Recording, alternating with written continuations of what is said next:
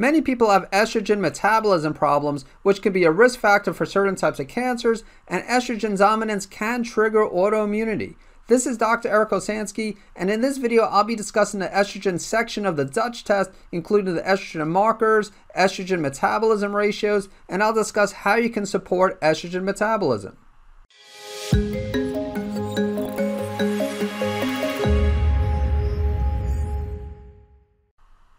Before I begin, I just want to remind you that the main reason I put together these videos is to help people with different types of autoimmune conditions and other health issues better understand their test results so that they can find and remove their triggers, correct any underlying imbalances, and feel great again. I'd first like to start out by discussing whether estrogen is good or bad. Of course, there really is no such thing as a bad hormone, although too much of any hormone can have detrimental effects. With regards to estrogen, there are three different types, which includes estradiol, estrone, and estriol. Estradiol is considered to be the dominant estrogen, but the other two hormones also have important roles. While too much estrogen can be harmful, healthy levels of estrogen is of course important for any cycling woman looking to get pregnant, but estrogen has other benefits, as it has anti-inflammatory effects. That being said, too much estrogen can possibly be an autoimmune trigger, and of course it could also be a factor in estrogen-dependent cancers. You need sufficient progesterone to balance the estrogen, and I want to mention that progesterone can increase regulatory T cells and decrease Th17 cells. Tregs, or again regulatory T cells, these help to suppress autoimmunity, while Th17 cells promote autoimmunity. There are three phases of detoxification, and all three of these phases play a role in detoxifying estrogen. I'm going to go over these in greater detail in this video, but I first want to give a brief overview. In phase 1 detoxification, you have hydroxylation to the 2, 4, and 16 hydroxy metabolites. Phase 2 involves methylation, and while some people think of MTHFR when it comes to methylation, there is also an enzyme called COMT that plays a very important role in the detoxification of estrogens. Phase 3 involves the kidneys and bile in the excretion of estrogens. Now I'd like to discuss the specific estrogen metabolites, starting with the 2-hydroxy-E1 metabolite. This is considered to be the good estrogen metabolite, although as I mentioned earlier, even the so-called bad metabolites have important roles in the body in small amounts. The 2-hydroxy metabolite does not bind as tightly to the estrogen receptors as the 4-hydroxy or 16-hydroxy metabolites. The 2-hydroxy metabolites form stable adducts with DNA, which is a good thing. And the 2-hydroxy-E1 metabolite gets methylated into 2-methoxy-E1 via the enzyme COMT. I'll actually show some Dutch test reports shortly so that you have a better understanding of this. Now let's talk about the 4-hydroxy-E1 metabolite, which is considered to be the bad metabolite, as it can cause the proliferation of estrogen-dependent cancers, and the reason for this is because it forms unstable adducts. It also binds tightly to the estrogen receptor. I also want to mention that estradiol can increase the enzyme CYP1B1, which can lead to higher levels of the 4-hydroxy metabolite. Like the 4-hydroxy metabolite, the 16-hydroxy-E1 metabolite binds tightly to the estrogen receptor, and while the 4-hydroxy-E1 metabolite seems to be the worst of the two, higher levels of the 16-hydroxy-E1 can also cause a proliferation of estrogen-dependent cancers. So let's take a look at the estrogen section of the Dutch report.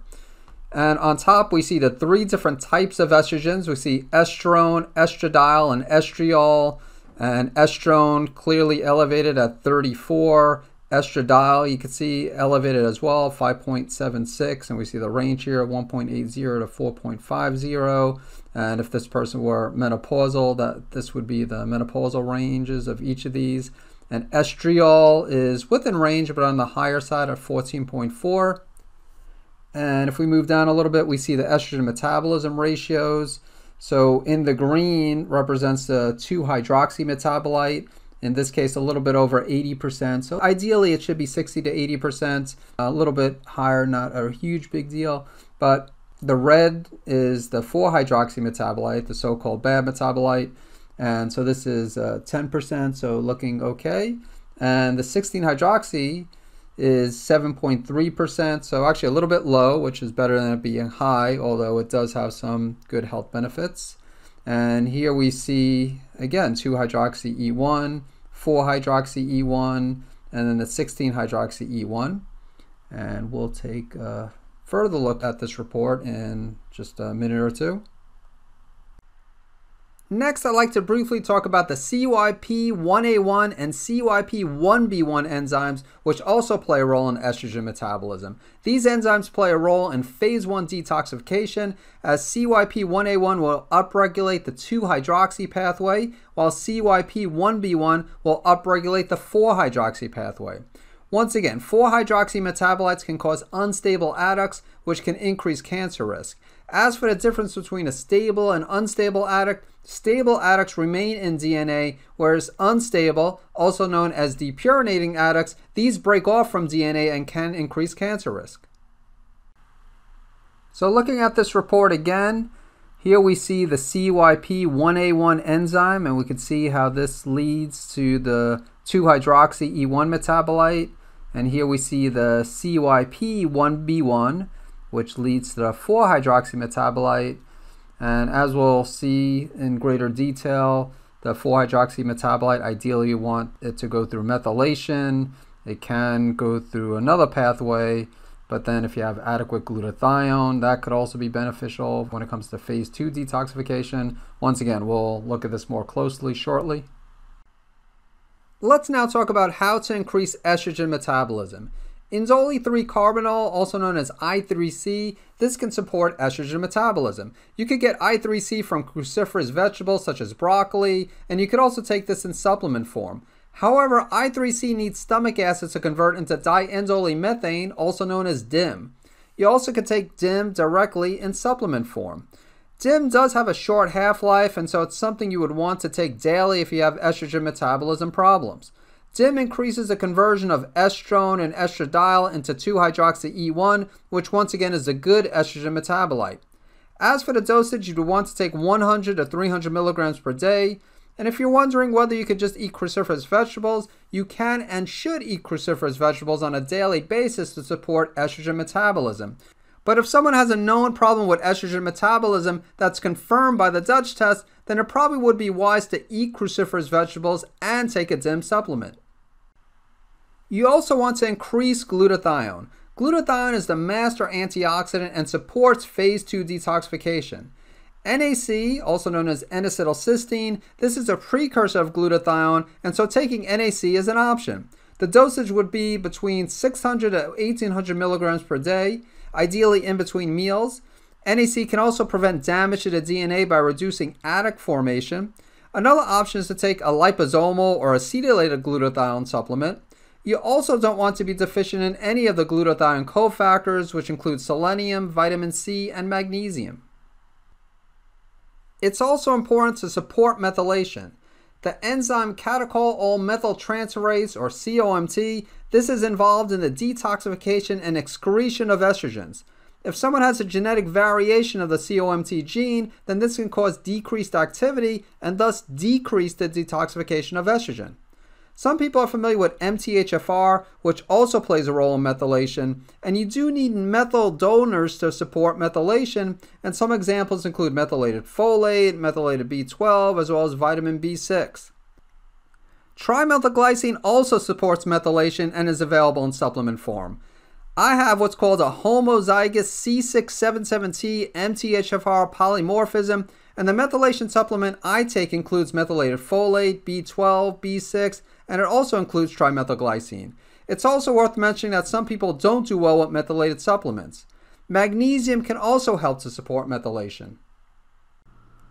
So let's go back to the Dutch test report, and here we see 4-hydroxy-E1, and we see it going through methylation, which is optimal. It could also go down this pathway and become a reactive intermediate. However, if you have enough glutathione, then it could be detoxified this way as well. So if you don't have healthy methylation pathways and it goes down this pathway and becomes a reactive intermediate, and you don't have enough glutathione, then it could continue going down this pathway, and as you can see, if not detoxified, 4-hydroxy-E1 can bind to and damage DNA.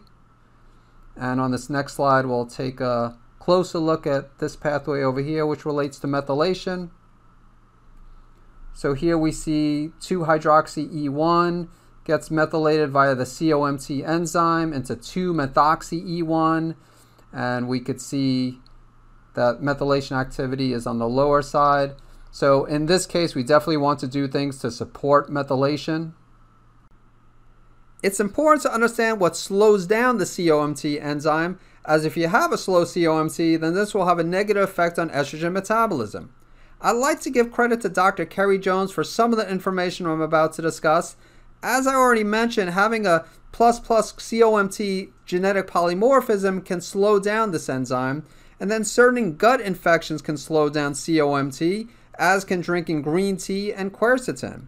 Exposure to xenoestrogens such as bisphenol A or BPA, as well as PCBs, can slow down COMT, and certain medications can also inhibit COMT.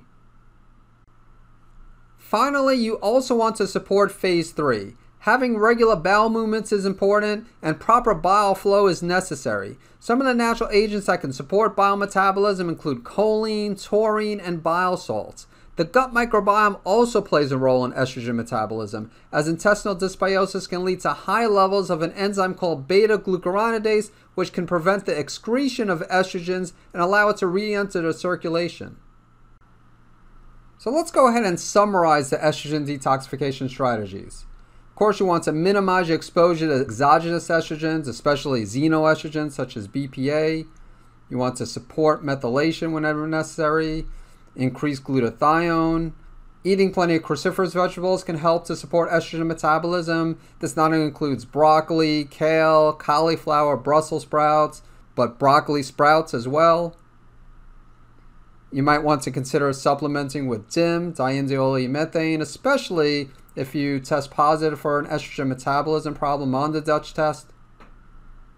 Be aware of some of the things I discussed that slows down COMT. And of course, you want to support phase 3 detoxification. And part of this is correcting intestinal dysbiosis, which will especially be helpful if you have elevated levels of beta-glucuronidase, as I mentioned earlier. During this presentation, I mentioned how the gut microbiome plays a role in estrogen metabolism, and I created a video on the GI map comprehensive stool panel that you might want to check out. The GI map does test for beta-glucuronidase, which also can relate to the detoxifications of estrogens. If you like this video, please click on the like button below, and I'll catch you in the next video.